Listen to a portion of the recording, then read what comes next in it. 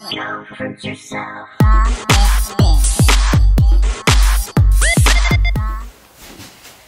Hey Fruit Bats, it's Freelee the Banana Girl here. Welcome to another episode. So today's topic is menstruation, monthlies, period, whatever you like to call it.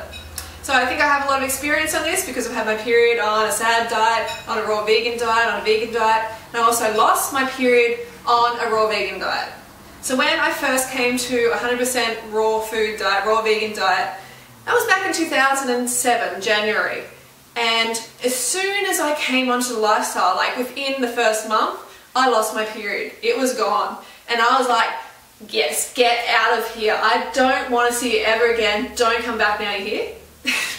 That's how I was, because I was just so excited to get rid of it, because I'm coming from this past of heavy period, pain, discomfort, depression associated with my menstrual flow, because I'm eating animal products and I'm eating junk food and everything like that. So I was very, very happy. So the period went away for 9 months, and then I fell off the wagon. Fell off the wagon back into high-fat vegan food, and my period came back. So was it that brought my period back? Well, it's hard to say, because at the same time I actually got with Freelee, and that can also affect your hormonal levels a lot. So I'm not 100% sure why it came back, but it came back, and I went back onto 100% raw vegan, and it came back lightly. So initially it was heavy from the high fat, and then it went light. And light as in about half a cup of a menstrual cup of blood each day for a couple of days, and then the third day it was basically gone. So I was only having a period for like 3 days, and that's how it was for years and years and years. And it was great. I didn't know when it was coming because it was so, painless when it was there. I hardly even knew I had it. It was fantastic. So rewind back to, why I lost my period in the first place. I think because I was coming from taking a contraceptive pill for 7 years. Every day for 7 years. So my hormonal levels were quite crazy. So what I feel is that my period, when I took out the meat and dairy and the junk food, my body finally had the energy, the vitality to start cleaning house, to start balancing out my hormones. And a lot of people are like, oh, but that's unhealthy. No, you need your period. What's going on? That's terrible. But is it?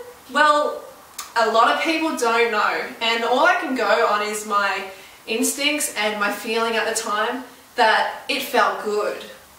It felt right, and at the time I think it needed to happen for my body to balance out. One thing that is really, really important is to find out, if you do lose your period, are you still ovulating? And for some reason, I just instinctively felt like I was still ovulating because I felt so good. And that's another thing. If it's so unhealthy to, for me to go through that period of not having my period, then why did I feel so amazing? Why was everything starting to look amazing? My skin, my hair, everything was starting to really, really balance out. So is it healthy long term to not have a period? Well, there's a lot of different opinions on this, and I don't claim to have all the answers. I can only share my own experience. What I do believe is healthy is a light flow, and that's what has been observed in primates and nature. So that light flow, mega light, and not painful. I always thought when I was young, I'm like, why is this so painful? Why did God, why did nature inflict this awful pain on us females every month? It doesn't seem right. That's what my intuition said, even from a very young age. And I still believe that largely menstruation is toxicity leaving the body. So a lot of people are having a lot of women having heavy periods, and painful periods, because they have a toxic body, or they have a toxic diet, and the body's trying to eliminate that toxicity and get it out. Because I used to have blood clots, clots of blood I used to pass with my menstruation, and that just, it was a lot to do with fat. So another thing is, if you're having a high-fat diet, okay, if you're having a high-fat diet, then your menstruation is definitely going to be heavier and more painful. This is what I have experienced whenever I've increased the amount of fat in my diet, even on a 100% raw food diet. So you must keep the fat low if you want a light flow and if you want pain-free periods. So there's also amenorrhea, which is like low body fat, when women lose their period due to low body fat. Is that healthy?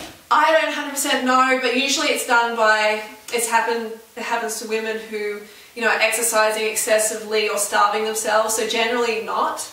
At the end of the day, if you're having a heavy period, if you're having a painful period, then get on 100% high carb, raw vegan diet as soon as you can. Cooked vegan, high carb cooked vegan diet is good. It is not the best though. But 100% high carb, low fat raw vegan is the best. It is amazing. So give it a go, ladies. If you've got any comments below, I'm trying to keep this kind of short. You know, I could talk for a long time on it, and maybe I'll do a part 2. But if you've got any comments, leave them in the comments below and I'll try and answer them. And I'm thinking about tomorrow's video now. So if you found this information helpful, then please take a moment to press the like button. It helps me to spread the message. Don't forget to go fruit or yourself, and I'll see you then. Bye.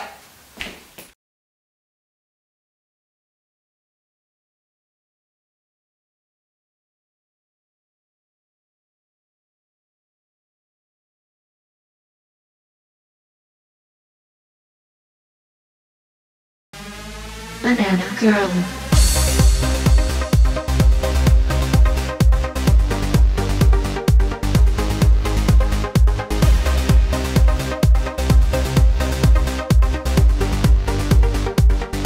Go fruit yourself.